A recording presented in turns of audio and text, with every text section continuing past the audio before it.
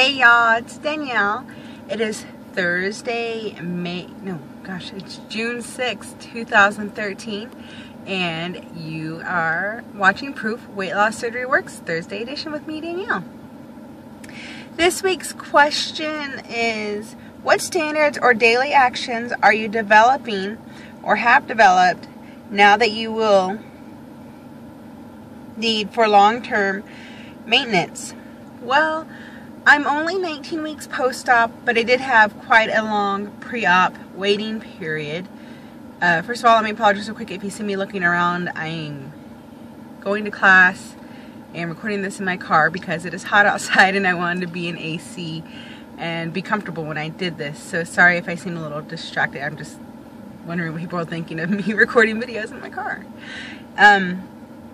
So like I said, I'm 19 weeks post-op. I had my long pre-op waiting period.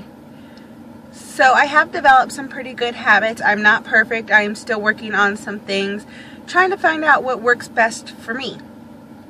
I will tell you one thing that I always do, let's say more like 95% of the time you will catch me with this, is water. I always have a water, and yes, I do drink from a straw. And that's one thing, whenever I drink from a straw, I'll take liquid in and then I'll exhale through my nose because I don't want to get any extra air in my stomach. I've had gas pains a few times, that's not fun. So that's something I do subconsciously just as a preventative method. Another thing I do is whenever I go out to eat, I customize my orders. I'm not afraid to say, hold the bun, can I substitute these fries for, let's just say something my husband would eat, I don't know, Brussels sprouts, or can I substitute this sauce for another thing? I'm not afraid to ask for changes, and worst thing they can do is tell me no and that it comes that way, and I'll just have to change my order or decide if whatever I want to eat is worth it. Another thing I do whenever we eat at home, which is quite a bit now, I measure my food. I still have my food scale. I measure it, I weigh it. I also have small plates. I mean, they aren't even salad plates. They're like dessert plates or they're children's plates, and even then I find some of the children's plates are way too big. I had got salad plates pre-op and those were fine, but now they're too big still. Excuse me, guys. So the smaller the plate for me, the better, so that way visually it's pleasing to me to see that, hey, I have a plate full of food. It doesn't matter if it's an infant plate or not, it's still a plate full of food. I jot down some recording notes and I numbered them. Another thing I do is exercise / physical activity.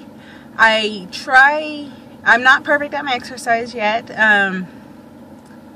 I'm just not. I am a student and I work for a coffee company.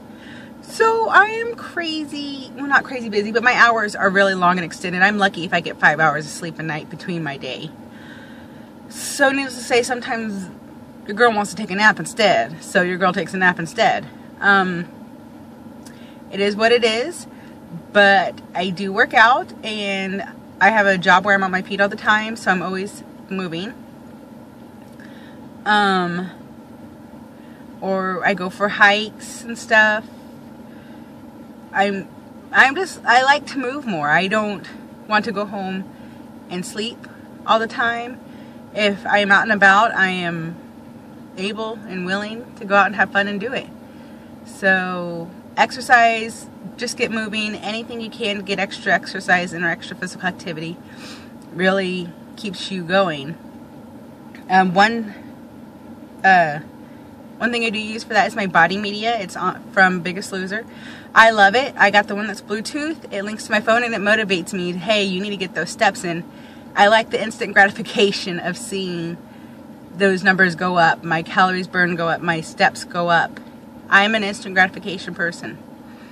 And as we all know, one of the things with weight loss surgery is it's not instant gratification of the changes in your body. So for me, one of the things I'm working on to develop is believing in myself more. That can be something as simple as saying, Yes, you can. You can park in the back of the parking lot and be fine. Yes, you can fit those size 16 pants. Yes, you can fit a medium t-shirt. Yes, you can go work out and you'll see the benefits. You're just not going to see them right away. So that's one thing I need to work on, definitely, and especially to be successful and maintain, is to keep believing in myself that I am going to do this. With that said, I believe those are pretty good for me for now. I hope everybody has a great week. Leave us a video response. Leave us some comments. What do you do for your success? What do you do to maintain your success? Everybody has little tips and tricks, and I'm definitely willing to listen and learn and always find out new things. So with that, I will leave you guys with have a happy Thursday, and I am Proof Weight Loss Surgery Works. Bye guys.